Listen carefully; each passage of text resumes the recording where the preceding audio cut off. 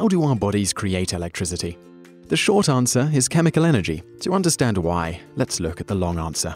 What most people think of as electricity is simply the movement of an electrical charge. To move, and as a result use the potential charge, we need an energy source. Some of the most common are hydroelectric, nuclear, solar and wind.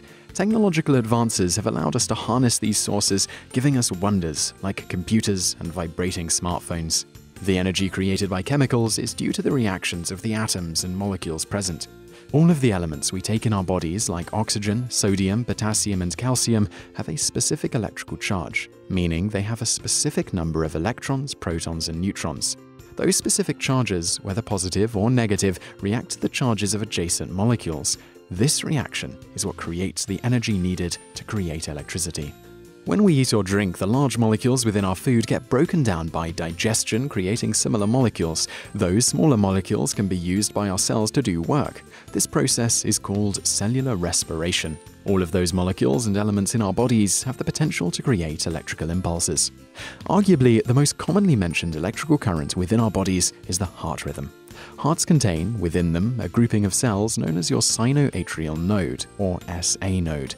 These cells within the SA node, sometimes called the pacemaker of the heart, contain electrolytes both inside and outside of the cells. The most common electrolytes within the body are sodium, potassium, calcium, magnesium, phosphorus, and chloride.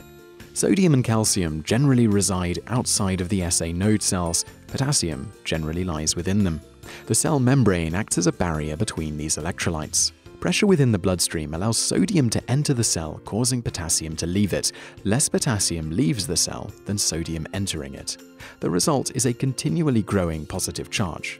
When the charge reaches a certain point, calcium channels in the cell membrane open up and allow for calcium to enter. This makes the interior of the cell extremely positive compared to the outside of the cell, known as an action potential. Once that potential reaches a certain point, it has enough power to discharge down the nerves of the heart. This electricity causes the muscles to contract and your heart to beat. Electrolytes crossing cell membranes, creating electrical discharges, is one of the countless ways the body uses the food we eat to create energy and power to do work. This is why the food content we eat is classified in calories, a calorie being a unit of energy. As technology advances, medical science will continue to unravel all the mysteries surrounding how the chemical reactions within our bodies maintain our daily lives and create our own bioelectricity.